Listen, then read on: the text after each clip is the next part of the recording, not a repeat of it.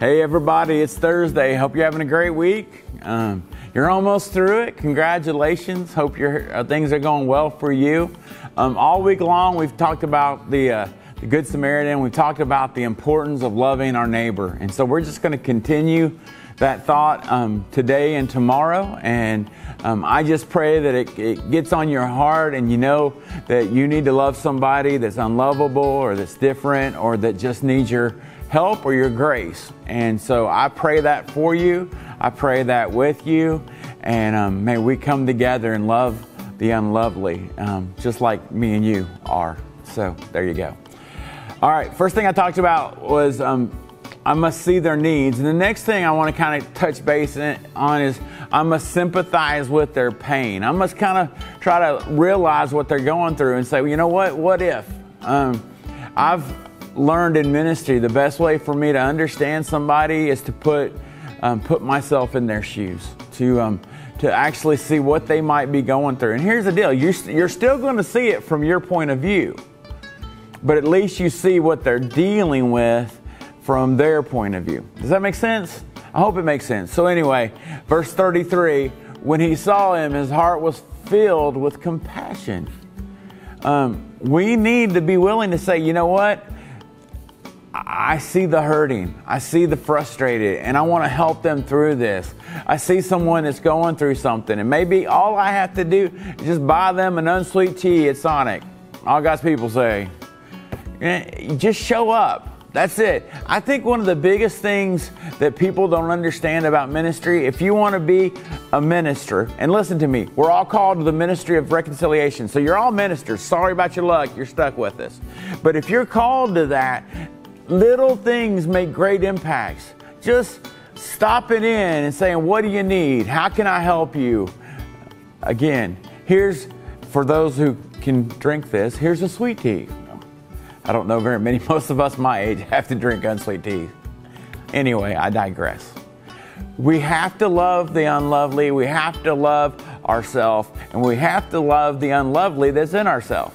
There's a lot to this, and I think one of the biggest things that I think is a struggle in churches today is we have trouble loving other people because we have trouble loving ourselves. And biblically, I think you can't love someone else till you're okay with who you are. God loves me, so I'm going to love me, even though I know all the ugly crud. I almost said crap. Sorry. Oh, I said it. Anyway, all that stuff that's in me, God loves me anyway. And when I see that and know that, I can start loving other people. C.S. Lewis says this, do not waste your time bothering on whether you love your neighbor. Act as if you did. As soon as we do this, we find one of the great secrets. When you are behaving as if you love someone, you will presently come to love them. It's pretty good, isn't it? Act it till you get there. C.S. Lewis said that a long time ago. We think that's a new thought. Sometimes you just go with it. You may not understand them. You may get frustrated by them. Love them anyway. Mother Teresa says that a lot, and throughout her readings and throughout her stuff, love people anyway. And she did. And that's what I want to do. I want to love people anyway. Now, is that hard? Yeah. You know why? Because people can be jerks. Can I get an amen? People can be nasty, ugly, whatever you fill in the blank. Love them anyway. Love them anyway. Galatians 6:2 says this, share each other's troubles and problems, and in this way you obey the law of Christ. I love you. I love you so much that you tell me what's going on and it's there. I think one of the other problems that we have with church and church people, sometimes we tell one people and the whole church knows. We need to be careful of that as well. We need to be able to keep people's secrets. If they're going through something, let them be the one that gives the testimony. Don't you give it for them. We tend to want to give everybody's testimony for them sometimes. And I think we need to let them do it in their own time. And maybe if it's just a good thing and you were able to bless them, you'll be a part of that testimony. And all God's people say, amen. Got a little preachy today. I hope God's using this in your life. I know this week He's making me look at things in a different way, which is always good. And I pray that happens for you as well. Pray with me. Father, thanks.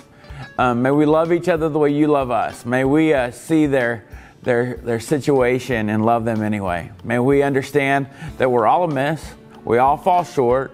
And Lord, I pray that we, like the Samaritan, have a heart that's full of compassion. May we sympathize with those who are hurting. And it's in Jesus' name I pray, and all God's people say, amen. Have a good Thursday.